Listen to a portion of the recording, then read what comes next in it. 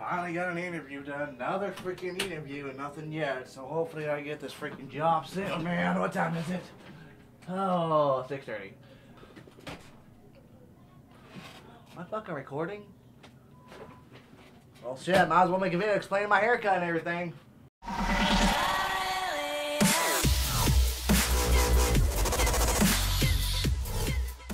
Hey everybody, Wildboy 639 here. Welcome back to another video. Now, I am sharp looking right now because I had a job interview today at a fancy shoe store.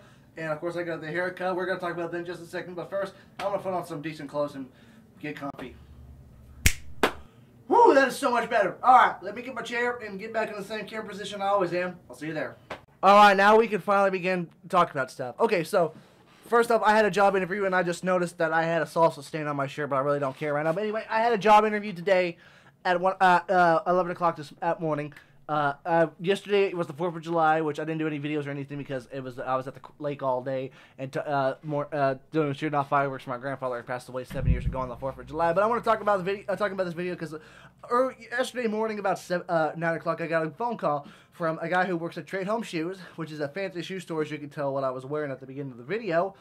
He said, come in for an interview tomorrow, and we'll see how it goes, and it went really well. So I told my mom I'm going to get a haircut because my hair looked like fucking shit. You can still there's still some redness to it, but hopefully after a couple showers, it will be back to blonde. So I went to a place called Knockout Haircuts, which they actually serve fucking beer at that place, serve alcohol at that salon, which was a very cool salon. I usually go to sports clips, but I was really, really impressed with the people at Knockouts. So anyway, I want to talk about the job interview. Like I said, I brought a couple of outfit from Kohl's. I had that blue shirt for a while now. I had to go get a pair of nice, decent jeans, pants, and all that. So I went there about 30 minutes early before my interview, and I talked to the guy for about 20 minutes and everything went really well. And he said that give it a few days, and hopefully I'll hear back, and we can go to round 2 with the interview. So hopefully I have something to do because locally I've got lucky. I went to the casino even though I said I won over about $1,500, so I got at least decent enough money to where I'm not gonna go broke or go hungry. Even though my parents said I'm never gonna go hungry or homeless or anything, but I still got at least $700 left in my name. I'm gonna save that for Oklahoma Comic-Con in 1 month. And then hopefully I'll be able to find a job before December 14th and 15th so I can go to Anime 405 and all that. So, but anyway, job interview went really well. They were really nice people. They were really impressed. I was dressed really well, as you saw in the video. But he said that everything was really well. He really liked what I saw on my resume. And he said give it about over the weekend, and hopefully Monday or Tuesday, I will have a phone call for a second interview and hopefully get hired on there. So we'll see.